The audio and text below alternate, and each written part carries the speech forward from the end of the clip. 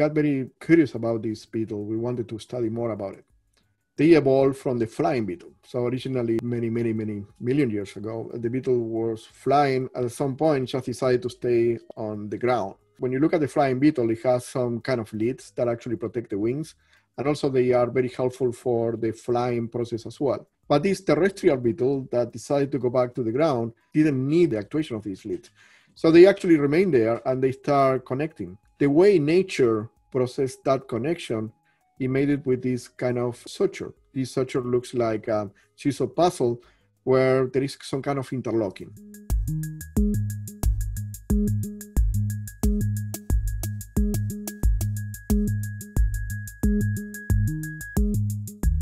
We found that there are two different layers of protection. So they are connected with this blade structure that basically prevents any kind of motion, right? So there is no deformation. So that will be the first layer.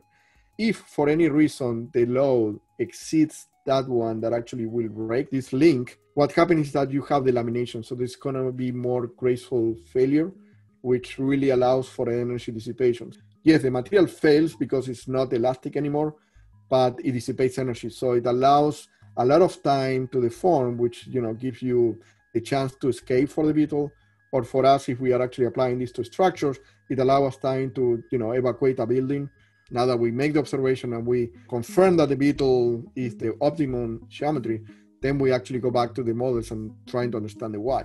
Because if we understand how, we can extrapolate to other materials. So right now we have polymers. Can we then take this information and put it in metals or ceramics?